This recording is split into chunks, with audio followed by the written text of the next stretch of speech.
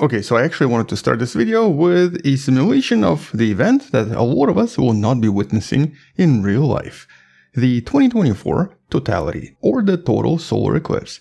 And this is of course using Space Engine, which in the last few years has become realistic enough to be able to recreate these events in real time. And so on April 8th of 2024, North America is going to be witnessing this. So there is that shadow of the moon slowly approaching California and basically moving through the entire North America toward the northeast. Interestingly, as you can see, because this is just a simulation, because some of the areas are now in complete darkness, we suddenly start to see city lights. But in reality, it's unlikely to happen. And so in case you missed the event, there you go. You kind of just saw it from outer space. And so in this video, I actually wanted to discuss solar eclipses and their importance in history, especially when it comes to science, because quite a lot of scientific discoveries have been made during solar eclipses, and pretty much all solar eclipses in the last few decades have always been followed by some kind of a scientific investigation, and this year is no exception.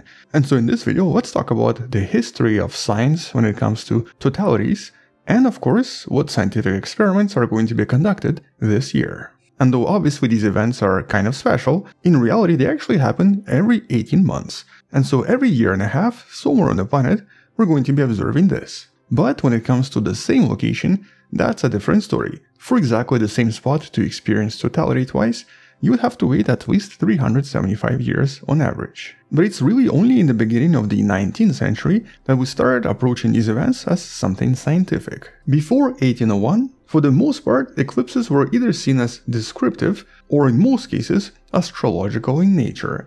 They would usually lead to some kind of a prediction or some kind of a omen, very often a negative one. As a matter of fact, the first mentioning of a solar eclipse in any historical accounts is from 2137 BC in China. This is from the Book of Documents, also known as Shu Jing, which recounts the classic history. And these documents were actually very likely compiled by Confucius himself. And so here, in a document that's over 3,000 years old, there is a recount of the first ever solar eclipse. And funnily enough, or I guess maybe tragically enough, because this event was not foreseen by astrologers in ancient China, and a couple of them were caught drunk, those two actually ended up being executed for essentially not doing their job and terrifying the emperor. But that's in essence how these solar eclipses used to be seen.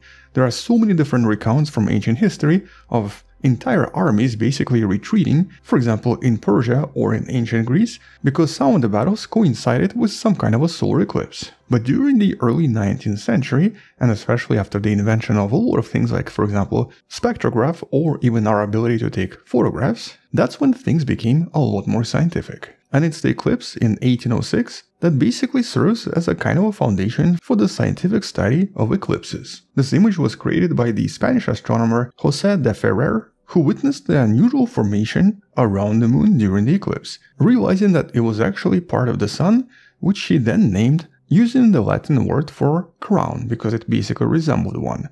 This was the discovery of corona. And it was actually this discovery that even led to the invention of coronagraph, that today is widely used in a lot of different telescopes to basically cover the sun in order to study the corona or objects around the sun. Another major discovery was made just a few years after.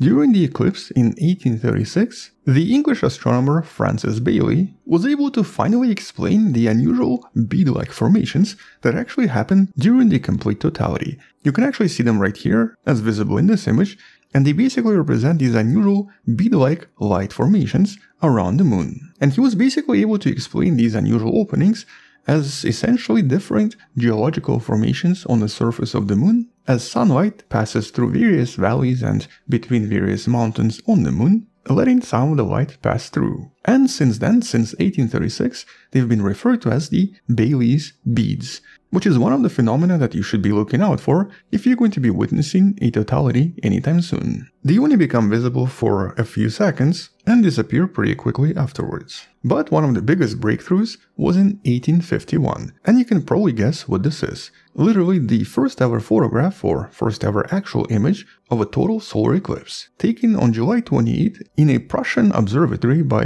Johann Julius Friedrich Berkowski, making this the first ever scientifically useful photograph, which can also be seen in several paintings that were created around this time. And around this time, the researchers started using other additional devices to try to look at the sun when it's covered by the moon. One of the first devices used was a spectrograph, the device that allows us to see the spectrum, which then reveals absorption lines, allowing us to see what sort of elements are inside. And so during a total eclipse in 1868 that happened in India, a French astronomer, Jules Janssen, was able to discover an unusual wavelength we've never seen before, 587.49 nanometers. This was detected inside the chromosphere of the sun during the eclipse. And this was the discovery of an element we've never knew existed until then. And though at first he actually thought it was just sodium, later on, within just a few years, it was discovered to be a new thing, a completely new element.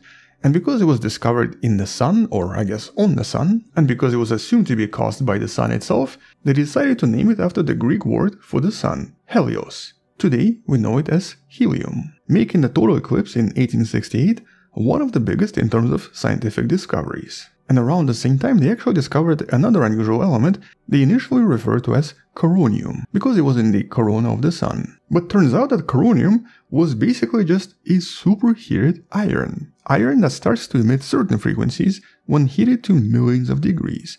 And that created a new mystery. For some reason, corona was super hot. Much hotter than the surface of the sun itself. It's still a mystery today, but we're getting a little bit closer to solving it. Some of the videos in the description provide certain explanations. But it's of course the eclipse of 1919 that today is still seen as the most important in terms of scientific achievements. This was based on a famous expedition by Sir Arthur Eddington, who essentially wanted to confirm an unusual theory proposed by a somewhat unknown German scientist who started to make claims that, for some reason, maybe just maybe, light is not always straight and tends to bend, especially when there is a lot of gravity. And one of the ways this could be proven is by observing the stars extremely close to the sun during a total eclipse. If the German was correct, the gravity from the sun would actually bend the light just a little bit, making the star appear in a slightly different location compared to its regular location in the night skies. And so here, by marking a negative photo of the 1919 solar eclipse and then examining the positions of various stars close to the sun, Eddington basically confirmed that this unusual scientist, Albert Einstein, was apparently correct, basically leading to an almost overnight fame for Einstein. And today we know this proposition as the theory of general relativity, something that has been proven time and time again. Interestingly, the prediction itself was only made in 1915, 4 years prior. And so in between the initial proposition and the final proof, it only took something like 5 years. But naturally, this was one of the most groundbreaking discoveries when it comes to modern physics, and something that we still widely use today in regular life without even realizing. You might want to check out some of the videos about, for example, GPS or just satellites in general that relies on all of these ideas to a great extent. But the eclipse in 2024 is going to be no different. There are going to be a lot of different types of studies conducted during the eclipse, with many of them focusing on different things. We've actually discussed one of them that's going to be conducted on animal life and how animals react to eclipses. You can learn more about this in one of the videos in the description. But astronomers and NASA scientists are essentially going to be doing their own studies, mostly on the observations of corona. So for example, for one of the studies that's going to be conducted using sounding rockets, a NASA team is planning to launch 3 separate rockets before, during, and after the eclipse in order to deploy 4 scientific instruments that are going to measure electric and magnetic field as well as the overall temperature. In case you're not familiar with sounding rockets, these are usually used in atmospheric research in order to study the upper atmosphere. And so about 35 minutes before and 35 minutes after the eclipse, they're going to be collecting all sorts of data in order to discover what sort of atmospheric effects eclipses have on the upper atmosphere of planet Earth. At the same time, NASA is also going to be launching this, WB-57, a super high altitude research aircraft that's going to be capturing all sorts of images of the eclipse from approximately 50,000 feet above the surface.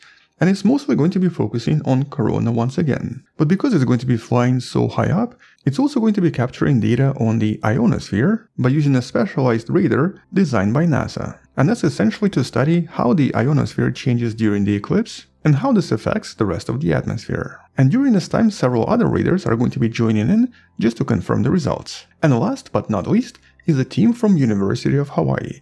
They decided to do something a little bit, I guess, more interesting. Let's just put it that way. In order to avoid the potential cloud cover, they decided to put their instruments on a kite.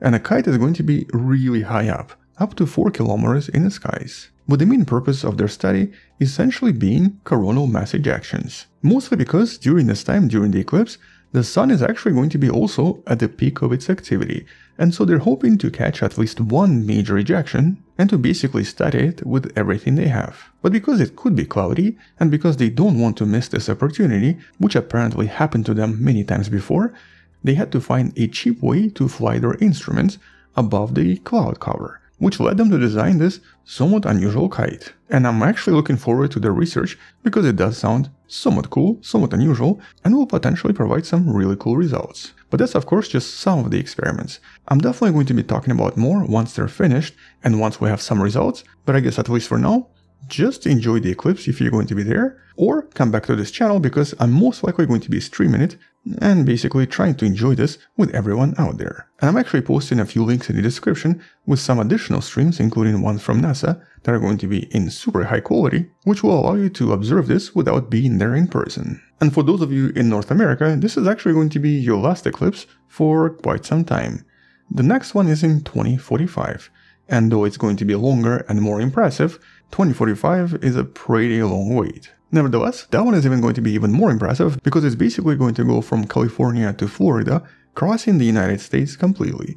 And so I guess if I'm still making videos by then and YouTube is still around, yeah, I'll be talking about that one too.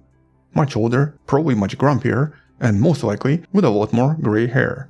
Anyway, we'll come back and talk more about the results and everything else exciting during the eclipse in some of the future videos. Until then, thank you for watching, subscribe, share this with someone who loves learning about space and sciences, come back tomorrow to learn something else, support the channel on Patreon by joining channel membership or by buying the Wonderful Person t-shirt you can find in the description. Stay wonderful, I'll see you tomorrow, and as always, bye bye.